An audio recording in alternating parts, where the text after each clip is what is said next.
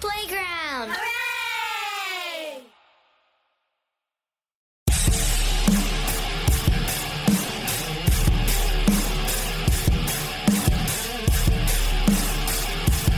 Hey, it's Jeff Zito, and this is another episode of Celebrity Jobber.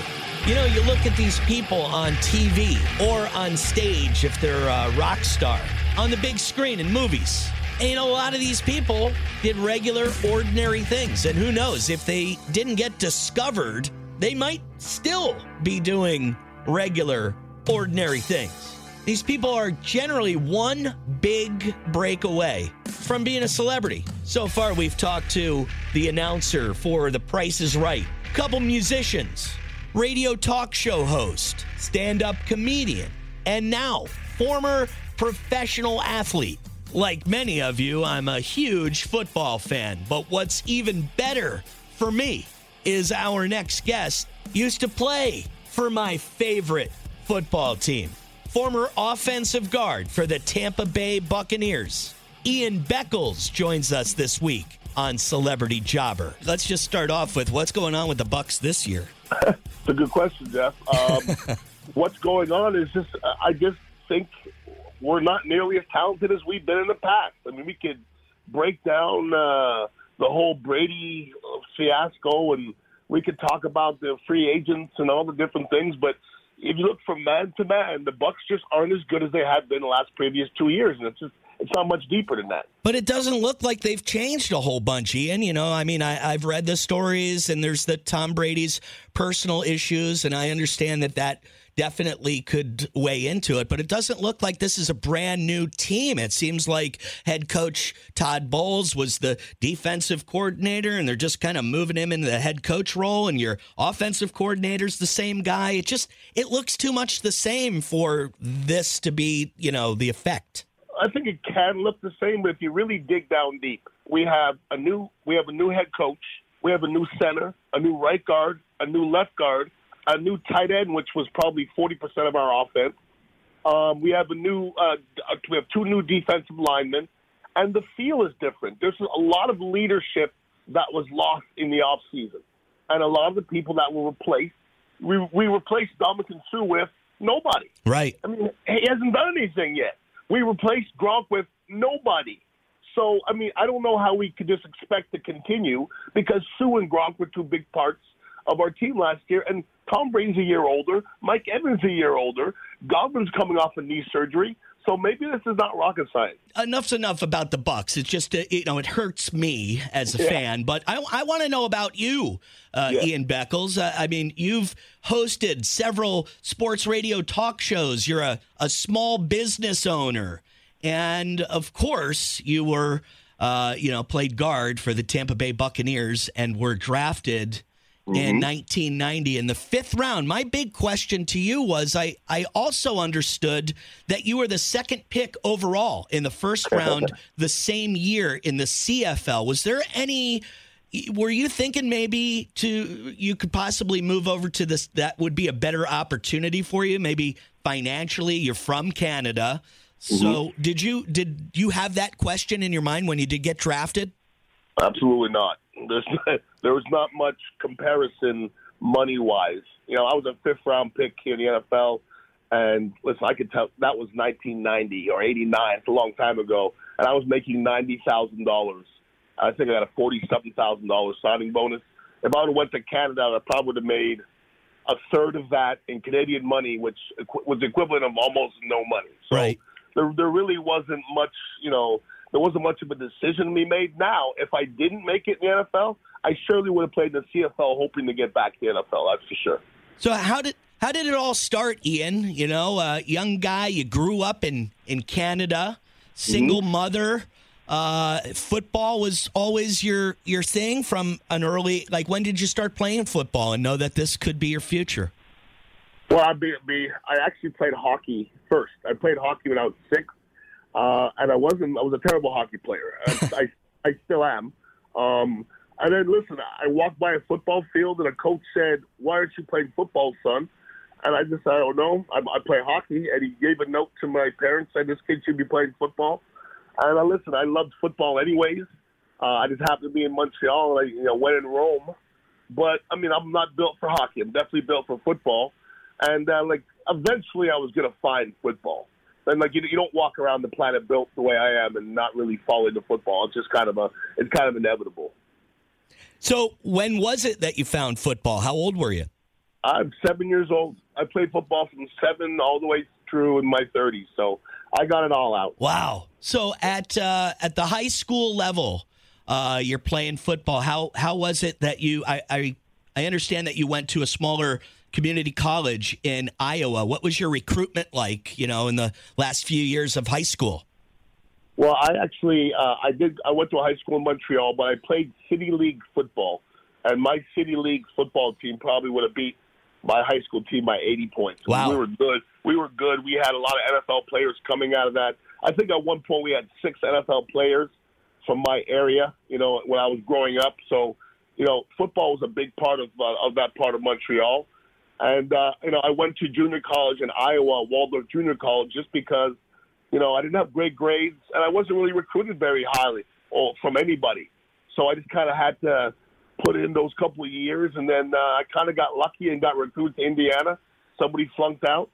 And then from there, I got drafted to the Buccaneers, and the rest is history. Somebody flunked out. So do you think that was kind of like your big break, Ian? Do you kind of sit back and think about what your big break was to, having football becoming your full-time occupation? Well, I really truly believe if you're good enough to play, somebody's going to find you. And the fact that I went to Indiana definitely helped, on the journey. But if I ended up going to Northern Iowa or a lesser school, I think I was good enough to play. I think people would have found me eventually. And not like I was a high recruit. I wasn't a number 1 draft pick, in the NFL, so I had to fight my way to my job anyways. So if I was a free agent or a 5th or a 7th round pick, I would have fought my way into a starting position because nothing was ever given to me. And I think it was better that way anyways. And tell me, so in 1990, you go into the world of the NFL. I mean, was that? I mean, you had a great senior year at Indiana. I realized that you were a standout that year, and you were on a lot of people's radar. But what did you go to college for? I mean, obviously, when I was a kid, I dreamed of playing for the Yankees. Well, obviously, that didn't work out for me. But I had a backup plan. I had a few backup plans. What was your backup plan when you were in college? What was your major? I majored in business. I took a lot of accounting courses, and a lot of that stuff helped me later on in life.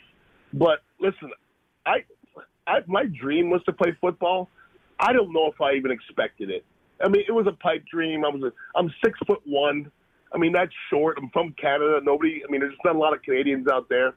So, I think I was just blowing a lot of rubbish back in the days, say I'm going to make it in the NFL, but I was putting in the work. And I'm not 6'7", and I'm not built like an Adonis by any means. So I wasn't like that guy that kind of snuck through. I had to earn everything. And like I said before, I think it's better off when you have to earn things and things aren't given to you.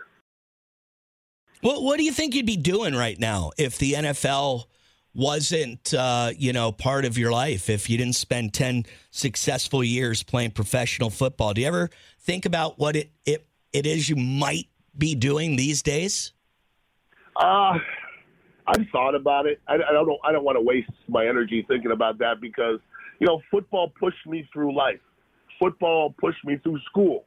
If it wasn't for football, I'm not sure if I'd even would have went to school because my dream was to play football. And along the way, I got education. I learned a lot. I have an entrepreneurial type of mentality. So, I like to believe I'd have been an entrepreneur, but you can't exactly be an entrepreneur if you don't have any money. And I didn't exactly grow up with a whole lot of money. So, I was a laborer before I was a football player. So I have no idea. My father was a carpenter. My mother was a laborer. So I come from workers. But it's all about work ethic and working hard. All the rest of it will just kind of fall into place. Yeah, and I would say that probably, really those few things lining up, just your love of playing football, You said earlier that you weren't, the greatest student. You didn't have great grades. So, the love of football, you got to have a certain GPA to be able to play. And it was maybe your love of football that, kept you in college to, do bigger and better things when football was over with. So maybe just your love of football kept you motivated enough in the classroom. There's no doubt in my mind. And I always tell people, find something you're passionate about and then go after it, whatever that may be. And I don't care if you want to be a janitor, figure out a way to be the best janitor. And I'm being real about that. So, people go to school just to go to school, and it's not about that. You go to school and have the best education in the world. If you're not passionate about something, you're not going to excel. So you got to find something that you love, and I love football, no doubt.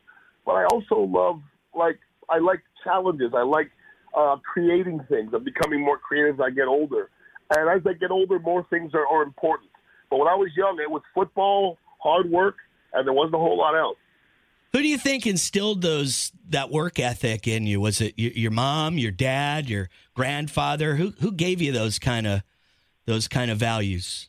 Well, I grew up. My parents, my mother brought me up. My father was around. I saw him every once in a while, not a whole lot.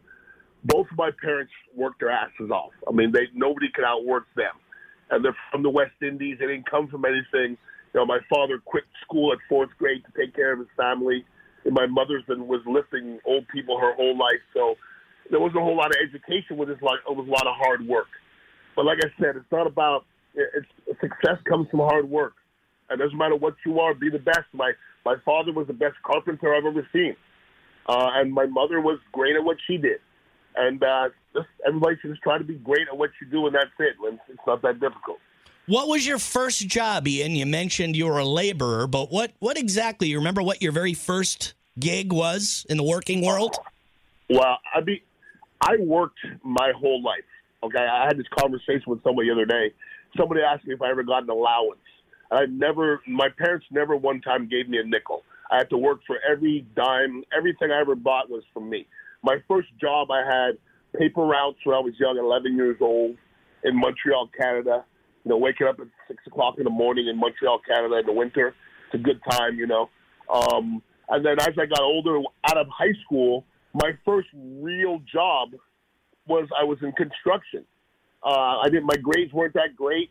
I found a construction job where I did for about 5 months, and I realized that, school was a pleasure. And, going back to school was a beautiful thing because getting up in the morning and, wielding a sledgehammer and, electrical machines in Montreal in the winter is not exactly what I want to do. So yeah. You look back and school is not that damn bad. You're right. It's so funny that you say that. My son's in college right now, and he's kind of bitching about being busy and here and there. And I'm thinking to myself, if I could go back in time and not have any responsibilities and just show up and go to school and you know what I mean? I think I'd do it tomorrow, man. I would do it tomorrow. Yeah, but these kids have a different mentality than we have. We don't want to get into that. Yeah. What do you do for fun these days? I mean, obviously, you're still involved with football because once, you're in the NFL, I would imagine it never leaves you. But, outside of football, what do you do for fun? I look at your Instagram. It looks like you're really into good food and trying new things. And Absolutely. I'm not scared of much. I like to enjoy myself. I wouldn't call myself a chef, although I don't know many people that could cook better than I can. I'm not trying to brag, but, I could throw down a little bit. I own a kava and a tea bar over here and on West Shore. It's called Dignitary Tea and Kava House. So I'm here the majority of the time doing business. At our kava bar, we have a print shop. We have a cannabis doctor in our building. We have a consumption lounge. And we just try to make the most out of our building and hustle. That's what we do. We're always hustling. That's funny. You were talking earlier about you don't know what you would be doing if football wasn't your occupation, but probably be an entrepreneur. And it seems like you have an entrepreneurial mindset as you're just telling me all the things that you're involved with. So probably this might have been what you were meant to do, even if football wasn't, in your life. Well, I mean, we could say that, but I'm doing this because I've made a lot of money in football, and then I was in radio, and, I'm benefiting from all of that. What happened if I didn't play football? I might have been a laborer. I don't know. But I'd like to think I would have been successful. We'll never know. But I just don't have the mentality to just concede. You know what I mean? I don't like to be average. I really don't. What do you miss most about the NFL? That's easy. First, the money. Okay. And second is game day. And game days are beautiful. The getting introduced, the feel of it, all that kind of stuff can't be replaced. The money can't be replaced either. But all the other stuff, the practice and all, you can have all that. Right. I don't want none of that. None of that sounds appealing. I would like to make the money again and get introduced and come out of the tunnel and let everybody cheer for me. But then I'm on the sideline. I don't want to hit anybody. I don't want the rest of it. You ever think about getting back into the NFL at some capacity? Nope. No. Nope. I mean, once you get out playing the next 3 years, you yearn to get back out there. And it gets to a point where it starts to look silly. And I'm at that point now. And as far as coaching, the other day I went out and helped Michael Clayton out with his kids at Plant City High School. I like to give my time back to some kids. But as far as spending time all day with a bunch of grown men in a building all day long and all night long, that doesn't sound very appealing to me. My life's too short for that. It seems like there's some people, and I'm not going to say Tom Brady, but it seems like there's some people, and I would imagine I would be the same way, and maybe you were the same way. I don't know. It sounds like when it gets towards the end, because look, Father Time's undefeated, man. It's just inevitable that everybody's got to stop doing what they're doing when it comes to professional sports and physical activity. I just can't maintain the same type of, regimen over the years. But it seems like it's a very difficult thing for people to retire from the NFL, whether, and I don't understand. I don't know what that's like. Did you have any problem with that? I mean, you had a great 10-year career, but when it was coming time, what was going through your mind, and did you have a tough time saying goodbye? Yes, definitely. I mean, nobody gets to retire the way they want, unfortunately. And listen, my last year in Philadelphia, I played every snap. I played every snap of the whole season. Had a great year, but I was also getting old and getting beat up. I couldn't practice anymore. I just knew how to play the game. But I wasn't able to go through training camps anymore and be practicing. I could just play and that's it. But once the game is taken away from you, there's just nothing in your world, your regular world, that could fill that void. I mean, you could go work out as much as you want. You could teach classes and do anything you want to do, but you're not going to have the energy of a football locker room and the NFL and that type of competition and that kind of that heart rate. I mean, your heart rate, it's hard to explain how your heart rate is, like in New Orleans on the goal line when you can't hear, and like all those kind of stuff like that I miss. But the pain and the agony stuff, you can have all that. It seems like people don't realize that when you're a professional athlete, especially in football, it's like your whole world. Yeah, you get the time off, the off season, but I mean, every minute of every day is consumed with working out and meetings and practice and travel and games. And there's a very, very small amount of personal time that you get during the season. So I think, and correct me if I'm wrong, but a lot of athletes probably have a hard time with it because their whole world seems like it's ending. Like all of that stuff you don't have to do anymore. And it almost seems like there's boredom is going to set in, like, oh shit, what am I going to do now that I don't have a meeting early, I don't have two-a-days, I don't have this, I don't have that. Is that true to some extent? At first it is, but then again, I put enough things in my life to where it's going to keep me busy. I think the guys that go crazy are the ones that wake up in the morning and don't have a purpose. And I can't do that. I have to wake up in the morning and I have to have a purpose. I have to be driven. As you go along, I'm always trying to create and do more things. And if I ever catch myself being bored, which is not very often, I just create more stuff. And I'm to a point. I'm very rarely bored. You know, I have people that work for me. I have projects. I have more projects going on that I know what to do with. There's construction going on in my building all the time. So I like to keep busy. That's very important. I think keeping busy keeps you young. Yeah, I agree with you. I think the more that, and it helps your brain stay a little bit focused. Who's some of the best? Do you still keep in contact with those guys from the Bucs you played with for 6 years? Is there any lifelong friends you made? Anybody that I would know from the NFL that you consider a dear friend that you still keep in contact with? Sure. I do an In the Trenches podcast, and I just finished interviewing Warren Sapp for about 45 minutes. So I still keep in touch with Warren. He's here and there and everywhere, but you know I see him when he comes in town. Tony Mayberry's still good friends with myself. Ty J. Armstrong, and Mark Royals is an old name I see every once in a while. Yeah. And every once in a while I get a chance to see Michael Clayton and some of those guys. But everybody has their own lives. They're doing their own thing, and we're all grown men now. You know. Sure. How about telling me what it was like to be under Bill Parcells as your head coach? He seems like, you know, I've heard words that people use to describe him as, you know, a little bit of a ball buster. He's intense. He demands excellence. What was your relationship and experience like when Bill Parcells was your head coach? Well, I was with the Jets briefly. At the end of my Philadelphia year, and that's the year I played every snap. The next year, the Jets brought me in training camp, and I got banged up a little bit, and I ended up getting released because I got an injury settlement. So I was really only in the locker room with Bill Parcells for about a month. I've never been around somebody so wise. He's probably the best motivator I've ever seen. He knows the game of football more than anybody I've ever been around.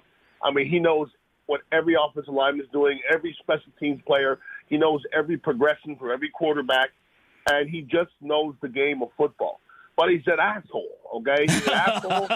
He'll tell you he's an asshole, and he acts like an asshole, and that's the way he leads. Like Tony Dungy kind of leads with a respect thing, and Bill Parcells kind of leads with a fear thing. Right. And they both work in their own crazy way. Wow.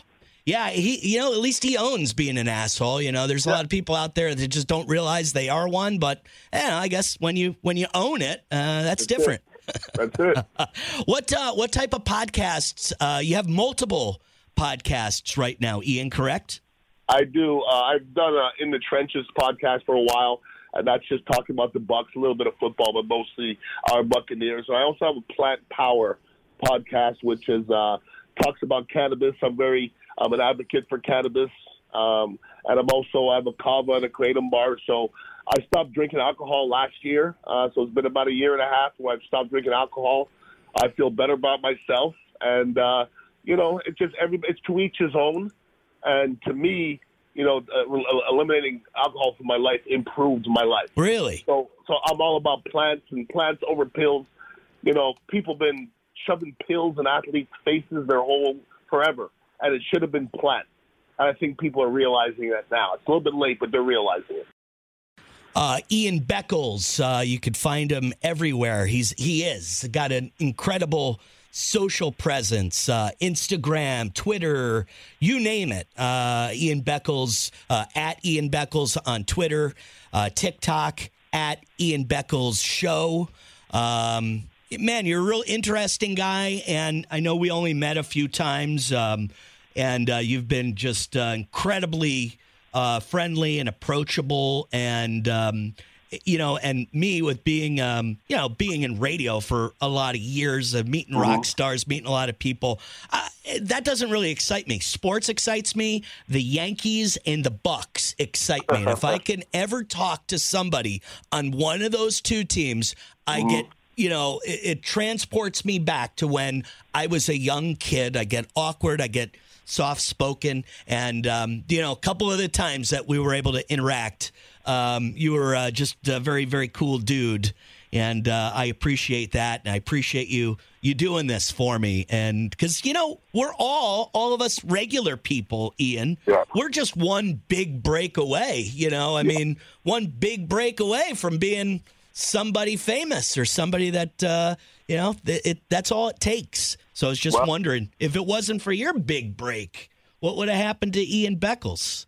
Well, I tell you, it's one of those things where we all do the same things, okay? So we should all be helping each other out. And I interview a lot of people as well. And I'm very blessed to interview some amazing names, some of which I never thought I would meet or get a chance to talk to. And some of them are just the best, salt of the earth people. And some of them ain't worth a darn, okay? Yeah. And some of them I wouldn't urinate on if they were on fire. Yeah. Okay? So who would I be if I was that person? Right. My mother would be turning over in her grave because she always taught me to be a nice person, and that's not hard to do. It's not hard to be nice, and it's not hard to treat people the way you want to be treated. Life's way too short for that. And listen, I've been in this community since 1990. I love the community. I think the community loves me, and I ain't going anywhere. So God bless Tampa Bay. Hey, what's one? Can you give me one of the names that you wouldn't pee on? Who is a real dick? Oh boy, that's I can give you a musical name. Look up Carl Thomas. Okay. Carl Thomas is a guy that he played one of my events once. He was so high and belligerent and just I wanted to kick him in the groin. And Okay. I just didn't like the guy. But I don't want to bring up too many local names. I don't get myself in trouble. I understand because it's a bummer. Like when you're a big fan and they end up being a real clunker of an interview or a person. It just like it makes you be like I'm not a fan of this band anymore. I'm not a fan of this person anymore. And it's like, oh, that's too bad. That's.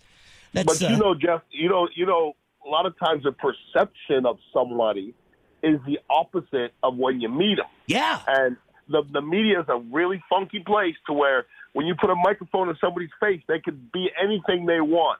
And a lot of times they're not that. And when you meet people in person, a lot of people you think they're the worst people end up being the realest people. Right. And I just hope everybody knows that. You're right. It's a weird world. And I'm sure that some people that are all, in the public eye, it's not an easy thing to live with. And, I can understand that. But I definitely like it when they're all like you, Ian. So thanks so much for taking the time and speaking with me. Anytime, brother. All good. If you think about professional athletes, a lot of these guys, their first job was being a professional athlete. Not so much the NFL. You have to go to college, and then you're eligible for the draft after your second or third year. But in baseball, kids at a high school can get drafted. So we're talking 18 and sometimes 17 years old. That could be their first job playing professional sports. And if that was the case, I would imagine it could be a fairly tough road ahead for a lot of these guys. Think about if your first job was, making millions of dollars and then that ended and then you had to go into the real world and make a fraction of that. I mean, that would be a difficult thing to handle on the mental side of things as well. So Ian Beckles, not a great student, as he says, but it was the love of football that made him do well enough. You have to maintain a certain grade point average in high school and in college to play sports. So you'll figure out a way to pass that geometry class just to get on the field. And maybe it was college that shaped Ian Beckles to want to be an entrepreneur. You're definitely not thinking about what you want to do as an occupation when you're young, when you're in grammar school or in middle school. My father tells a famous story on when he was in the 8th grade.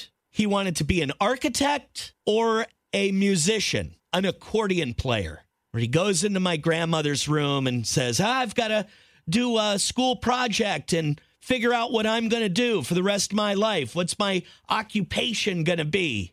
She says, well, what are your choices? And he says, well, I either want to be an architect or I want to be a professional accordion player. So my grandmother says, well, let me hear what you got on the accordion. And after about 10 or 15 seconds of what I imagine was some subpar accordion play, my grandmother said, Junior, I think you should be an architect.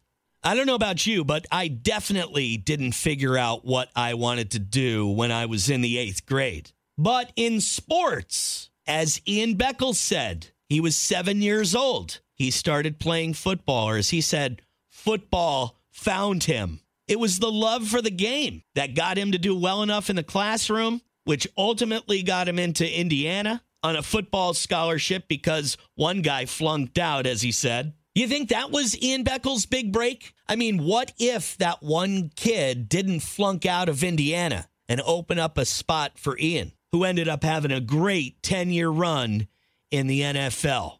Ian Beckles' first job, just like myself and comedian Stephen Wright, was a paper route. And then from there, Ian worked in construction. So who knows? He's got that guy that flunked out of Indiana to thank, or else he would have been doing construction. Which, by the way, great job, high-paying job, but hard work, man. So anyway, the story of Ian Beckles, former professional football player in the NFL with the Tampa Bay Buccaneers, Philadelphia Eagles, New York Jets, Denver Broncos. Put in a lot of hard work, but basically one big break away from working in construction, from being a regular, ordinary, everyday jobber. Well, thanks for listening. I'm Jeff Zito. Please don't forget to rate and review this on Apple Podcasts. I would appreciate it. And tune in next week for another edition of Celebrity Jobber. We'll see you then.